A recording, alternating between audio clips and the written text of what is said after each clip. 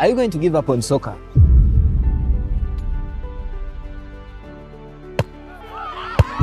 I'm the soccer captain at school. There's always a time when we need to switch from boys to men.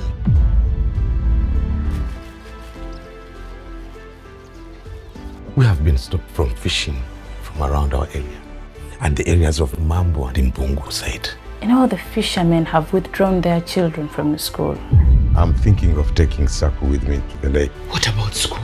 He doesn't need it. We are a little bit concerned about our team captain. Let's give him some time. Saku is not going back to school.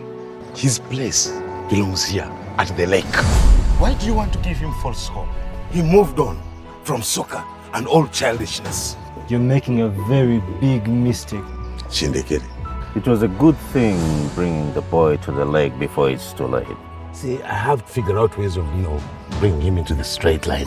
I am going to teach you a lesson you'll live to remember. It's you staring off from your butt by dictating your desires and enforcing them on us.